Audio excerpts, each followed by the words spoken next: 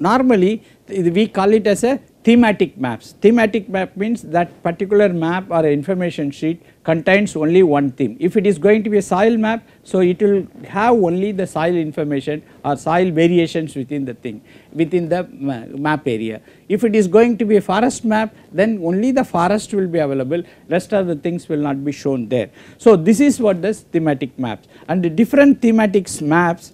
So you can just physically join or physically lay one over the other, like soils, slopes and vegetation cover and land ownerships. So these are all the things which you can always overlay. Overlay means superimpose one over the other and create a composite map that will tell you about what is the village natural resources. So second thing is the tracing of is, see, now previously the tracing of the geographical information is taken, then it is digitized, then we have got into the mode of creating a data sets. Now the satellite images, what happens is that satellite images are used, since it is coming in a different mode, in a different format, they can be superimposed as a single layer itself. Now there are, as you say, there are lot of layers, thematic layers, and combination is possible.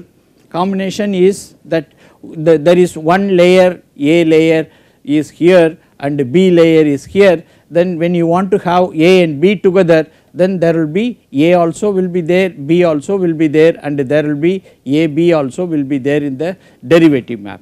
This type of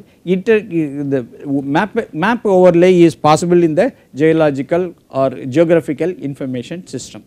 So now what we have seen is, we have seen what is the different input modes which are available, that is a raster and vector modes, and how these modes this is for the data points, whereas then another thing is we have a scale. Scale is nothing, what is the distance on a map and what is the distance on the ground, that is what we call it as a scale, and the projections are nothing but when you go there from the equator towards the north and towards the poles, what is happening is some of the, because of the global conditions, there will not be a straight lines and it will be bent towards each other. That curvature need to be understood. That is what we have seen it in the lecture 3. So now what are the different topological different methods which we have got for a manipulation or analysis purposes. Normally our interest is what it is adjoining what. So when I buy a house, I want to know who are all my neighbors. So and what do they do, how they behave, we want to do it beforehand. So that is possible from this type of thing. And what encloses containment is inside the boundary what it is available. Then another thing which we try to normally use it, proximity, how far I am from the particular place, like a school is there, how far the school is from my place. So this type of analysis are possible in the GIS. Similarly in agriculture practices, what we could do is how far is my agriculture plot from the river or a drainage line, so that I will be able to get water.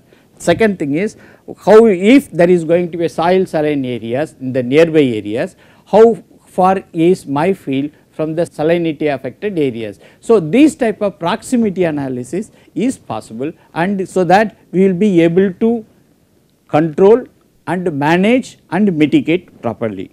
So now in another way is, another thing is about the networking analysis. Networking is nothing but how do I reach a particular place, whether faster or slower. What is the distance between from one section to another section is one query, and that query will take you to that different routes. This is one possibility, that is another possibility. That type of proximity networking analysis can be done, which is normally done for transportation. Transportation is one thing which how fast I will be able to reach the railway station or how fast I am able to reach the airport. Second thing is they are used in the hydrological thing. What is the shortest distance yet water can be transported from one area to another thing, and also other infrastructure like canal alignments, it could be made use of it.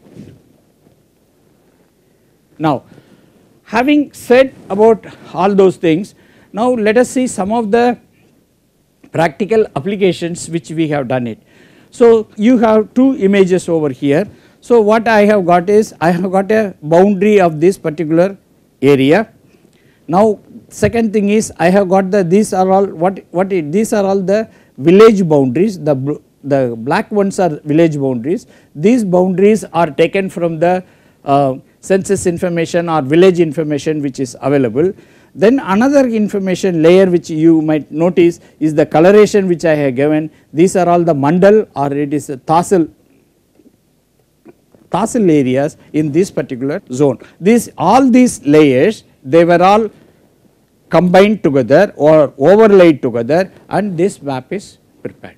So this will be for an administrative units and also labeling. When you see that labeling is also done over there. So this, if you are interested only these things to be shown it as a result, so it is possible. Now the second thing is, which you see it here, what you are able to see is this is the river basin boundary. What you see the bluish color is the river.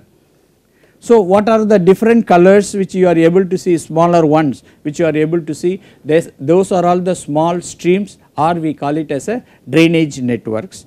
And the filled one, blue one, these are all the cheruvus or a tank positions where tanks are there, natural tanks are there to store water and for usage purposes. So now when you see that, so if I am interested in how many tanks are there in a particular area, now what I would do is I will try to take it from a different sources, then I will try to group them based on the area wise.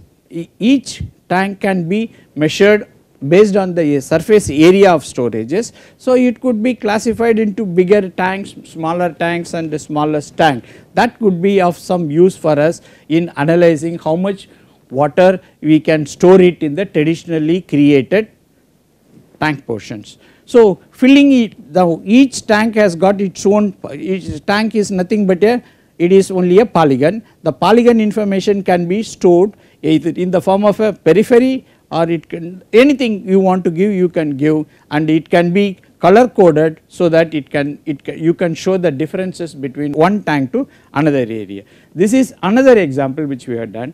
Third example is the water requirements. See, water requirements is a major issue now which we are talking about it. See, this water requirements is based on it is the human water requirement, that is a drinking water requirement. The drinking water requirement is based on the village level. This village level information, that is the census information about that particular village, that can be heard from the census office, and also then individual members, one man needs about 55 liters of water. That is how we try to do it up. Then the total water per week, per month, per year, that could be made use of it, and it could be color coded as what we have done it. Similarly is the livestock, anything which we grow in our, which is living with us, that is what the livestock is. Livestock can be a bigger animal, smaller animals, or birds of that kind of category. Their water requirement is something different. All those things, they can be added, and then if you like to see which are the areas where more water is required, is these three red color the villages, they need maximum water. That means the water should be available either in the form of a surface water or in the groundwater to feed their requirements. Which are the areas which have got a lesser water requirement is this type of areas. So when you want to plan an activity, this village wants more water, this village wants lesser water. So that type of water planning and water release management can be done by this way. Now third, another information which we have tried to do it is combining all the layers and then calculating it, what is the storages which are available in this area for the tanks and other activities. Then what is the water level in the village area, or water level in the individual tanks. Everything is made available and it can be combined together. Then we can prepare a integrated water management practices during the drought conditions. This is how this has been done. The another information is, if you are interested in surface water. Surface water depends on the rainfall conditions. If the rainfall conditions are less, then the surface flow will be less. If the flow is less, then storages will be less. So then that area will be demanding more water at the end of the day. For this purpose, what is done is, what is the, for agriculture, how much they depend on the surface water, that is what is, that information has been taken from the census area, and then out of the see, if you have, this is the total area of the village, and what we have got, so how much area is cultivated. So all those information we can get into in the form of a percentages and then can be shown over here. That means here also when you look at it, these areas at the bottom at this center, so they need more water, more surface water they need when compared to the rest of the plant areas. So now if the monsoon fails or if the rainfall is less, these are all the villages which are likely to be affected by the water supply. Now the second thing is the storage system which is available under individual villages. One among the solutions which normally we try to do is, you distributed section of the individual villages. If they have a lake, then it will be easier to get the water stored here and then supply will be easier, so that they will be able to go to that place and then collect water and then go back. So for this purpose, this image has been overlaid from a two different this has been calculated, water demand is calculated, and like tank area, then surface storages caption, then you have the mandals, and you have the this is an administrative unit, this is the tank area unit, tank storage unit, and whether it is sufficient or not, those things are given over here. Now another things which we can do is overlaying, another overlaying, this is the image of that particular area, and this yellowish line is the village boundary which you have created from a different sources. So you can have this image overlaid by the village boundaries, and then we can understand what are all the different surface cover features which are represented by this images. So this is a direct usage of monitoring, directly you can monitor and then get the things done over here. This image is nothing but it is a village map where you are able to see the farmland boundaries and also what are all the different kinds of lakes which you are having it in these places.